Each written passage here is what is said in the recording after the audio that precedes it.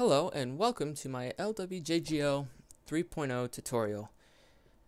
In order to be able to continue on with these series, you must know the basics of Java, and basically you won't be able, let me rephrase that, you won't get confused as we continue on with the tutorial, so you should really know the basics of Java. In this video, we'll be covering creating the project with LWJGL and creating a simple window. So in order to download these files, I'm going to go to lwjgl.org. The link will be in the description. Click on download and download the release. Once you have downloaded the release, it should be here in the zip file.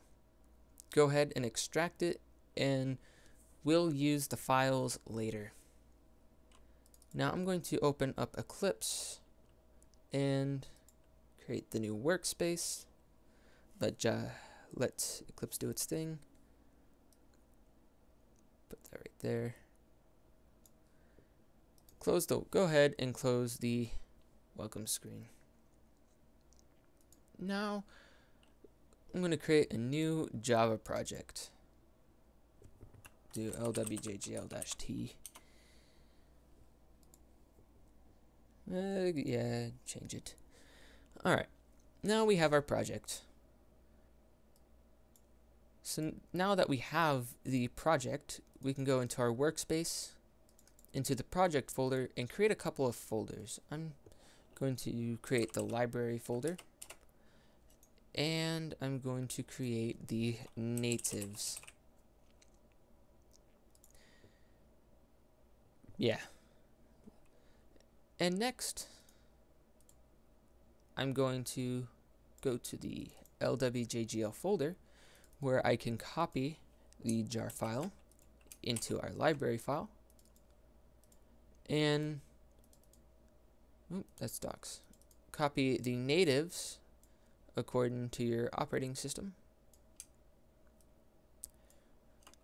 Copy all of them: LWJGL, LWJGL32, OpenAL, GLFW, all of it. Copy it all over into our natives folder. Once we're done with that, we can come into Eclipse, go to the Package Explorer, click on, or press F5 to refresh the Package Explorer, and there we got our library and natives. Now we're going to set the properties. So you can right click and click on Properties, or you can click on the project and press Alt Enter. This will pull up this Properties dialog where we will click on Java Build Path and click on Libraries. Now, go to Add Jars,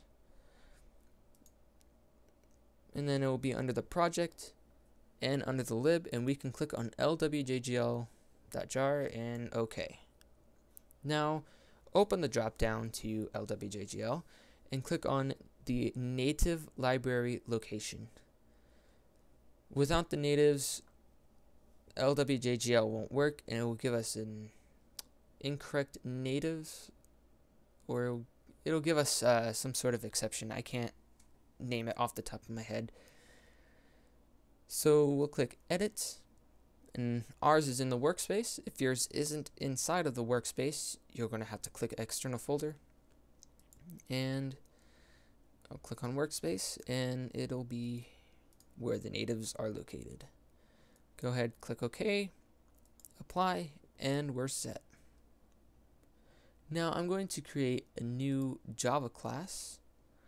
I'm going to have the constructor and the main method within, and I'm going to call this main with a capital M. And of course, new main So here is where we will create our window. But before we can do such a thing, we'll have to import static org.lwjgl.glfw, which is the window library that LWJGL uses, .glfw asterisk or star. This imports everything within this class. So now all we have to do is initialize glfw using glfw init. We're going to create a long variable and we'll call this win, and we're going to set that to glfw create window, and the width will just be 640,480. Title, we'll go with window. And the last two variables are going to be set to 0. I'll explain more of why we're setting these to 0 in the next video. So let's go ahead and do glfw show window, and we'll pass in win, which is the name of our variable. Now that we have gotten this simple code already, we can go ahead and click run.